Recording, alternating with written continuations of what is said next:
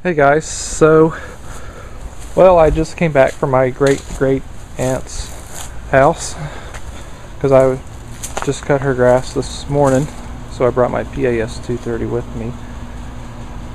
So that was the first time cutting her grass in about 2 months. And so yeah, we had a really good amount of rain on Friday. We probably got it about roughly 2 inches of rain.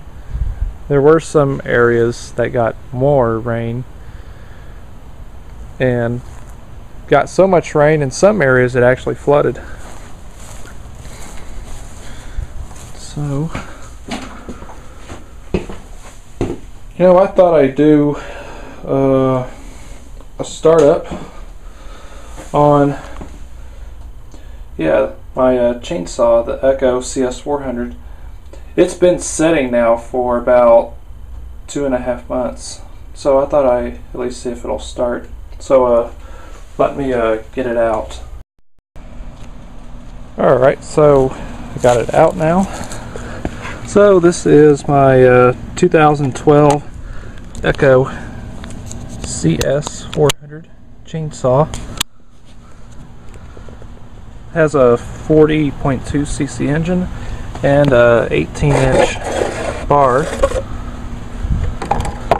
It's only been used several times, so the saw itself still looks almost like new. So let's see how it starts. So it's been about 2.5 months. Last ran was since I did that video between this and my grandfather's McCulloch Eager Beaver. Okay, so she's turned on. She's on choke. We'll give it 5 primes. Well, maybe a little bit more primes than that.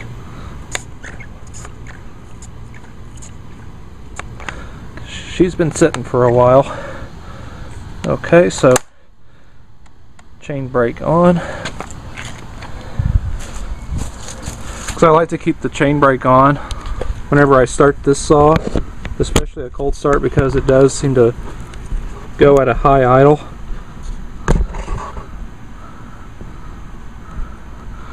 Alright, I think that should work.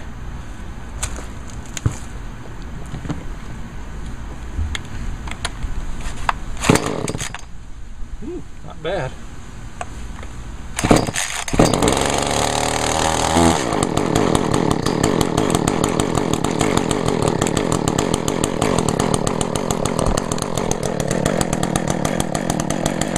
Not too bad after sitting for more than 2 months.